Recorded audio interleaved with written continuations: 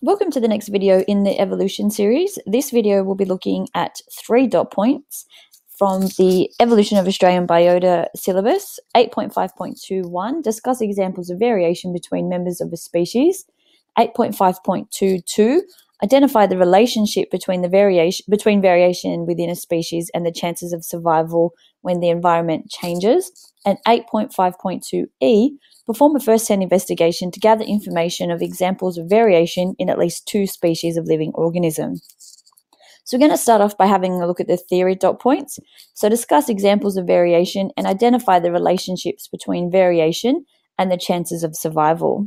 So what is variation? Although we are all Homo sapiens, as we know from our classification videos, there are many different variations that exist within the human population, just as there are within all the species, all different species. So if you were just to have a look around your family, you obviously all come from a very similar genetic, or all come from the same genetic gene pool. However, there are slight variations between each of you, things like hair color, eye color, your predisposition for height and weight, whether you write with your left hand, whether you write with your right hand, your ability to see long and short distances, all these things are variations. So variations within populations are vital for the ongoing survival of the species. When changes occur in the environment, a species with lots of variation has more chance to survive because out of all the different types of organisms, there is a good chance that at least some of these will survive to breed and continue the species. So obviously a species with very little variation may have no survivors after an environmental change and become extinct.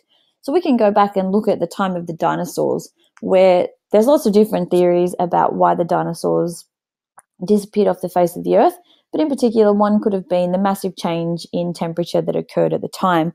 So dinosaurs, we know, are reptiles, they're cold-blooded, so they're not able to maintain their body temperature without using the environment. So if the temperature of the environment dropped considerably, these organisms wouldn't be able to handle that. However, over time, there was some variation within the different species of dinosaurs, and some of them may have developed a layer of hair or fur, and that would have allowed them to be insulated and survive that massive change. So what about some particular variations within individual species? So one type of variation that we know is called sexual dimorphism. So this occurs when there's a variation between males and females of the same species. So it can be based on different things such as color, size, courtship, or territorial behaviors. So as we can see in the picture, we've got 2 different species represented. We have lions here, whereas we can see the male is much larger than the female. Also, the male has this really prominent mane around its head, whereas our female doesn't have such an outward appearance. Okay, males obviously have much stronger bodies, so they're a lot more muscular than the females. And that means that obviously the males that are stronger, fitter, are the ones that will reproduce and pass those strong and fit genes onto their offspring. The other example that we have here are our peacocks. And as we can see in the front here, we have a female peacock, which is quite boring and dull in its color, whereas the male peacock has this really bright plumage that is able to attract a mate during courtship rituals. So also we have variation based on geological location. So animals in cooler areas are usually larger than those in warmer areas.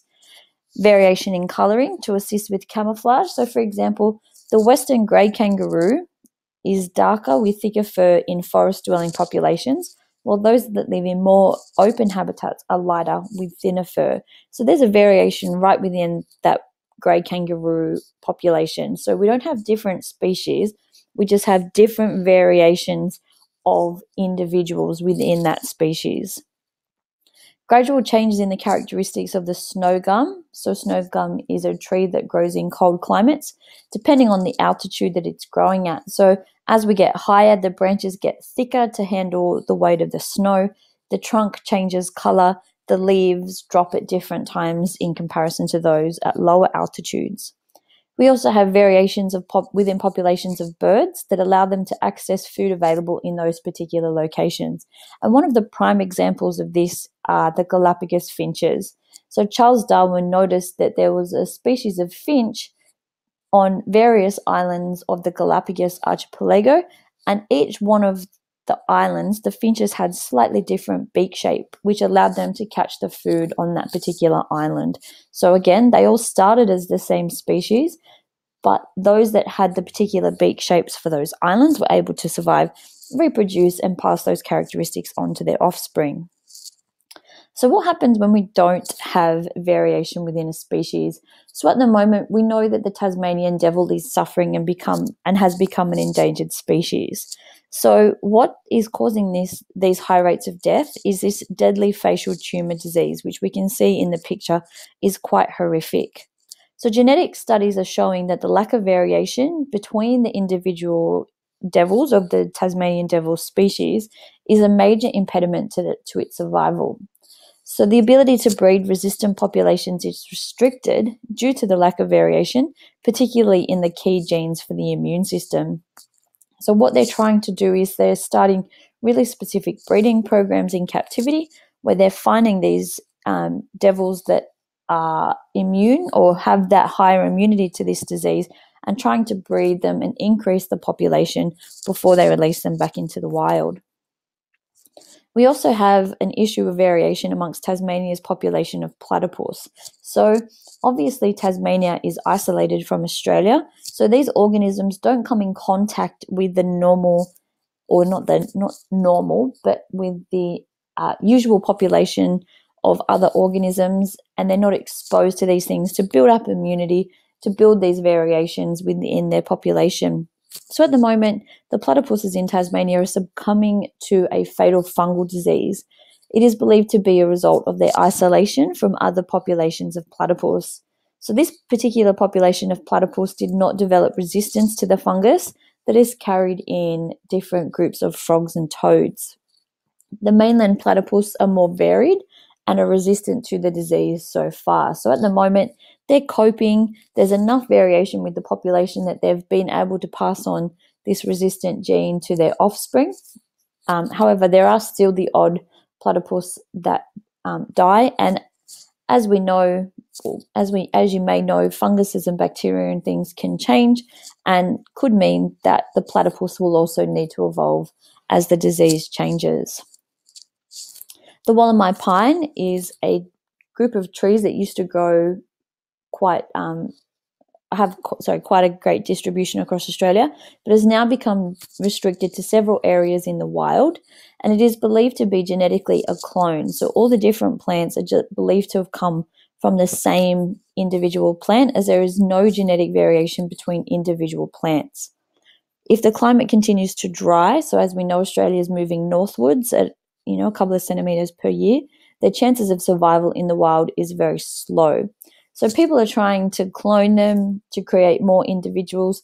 However, because they're being cloned artificially, and as we know, a clone is a genetic copy.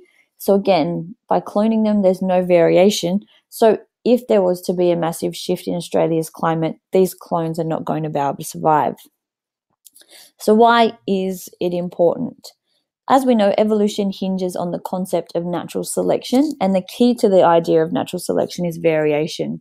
So natural selection is the theory put forward by Charles Darwin and refers to the way that the conditions of nature constantly select who survives and who dies. And because we don't really know what's going to happen in the future, it's difficult to predict what characteristics might help survival, because it all depends on what happens in the environment. So let's look quickly at the relationship between variation and survival. So variations within populations are vital for the ongoing survival of the species. Based on Darwin's theory of natural selection, a species with lots of variation has more chance to survive, as at least some of these organisms will be able to withstand any environmental change or a specific environmental change. They will then be able to reproduce and pass these favourable traits onto their offspring, whereas a species with little variation might not have any survivors from an environmental change and end up becoming extinct. So along with this, we also need to perform a first-hand investigation to gather information of examples of variation in at least 2 species of living organisms. So our aim is to observe variations in at least 2 species of living organisms.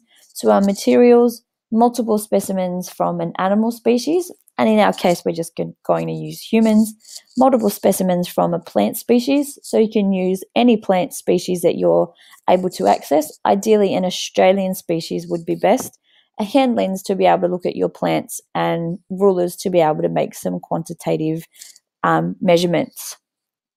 So the method, you're going to collect qualitative and quantitative data from both species. You're going to place the collected data into a table, and then you're going to use the skills that you created or developed in the classification section to create a dichotomous key of the animal species only. So when we're looking at our different species, for humans, we can measure things like their height, we can look at their eye color, their foot length, whether they're male or female, and the length between their shoulder to their elbow. So there's a whole range of different things that you could look at for variations. These are just a few. Again, qualitative are things where we make observations with our eyes, ears, nose, etc. So eye color, hair color, and whether they're male or female is obviously qualitative, and measuring things like their height, their foot length, the shoulder to elbow measurement are obviously quantitative data. We then look at our plant species, and things that we can look at can include the length of leaves, the color of the petals, the length of the petals, the length of their sepals, the flower color of the leaves, and the number of leaves in a particular section of a branch. So you can choose any of the different characteristics of plants that you would like to do, but they're the 5 that we are going to look at when we do our first-hand investigation in class to look at variations amongst the human population. And that brings us to the end of this video. Thank you for watching.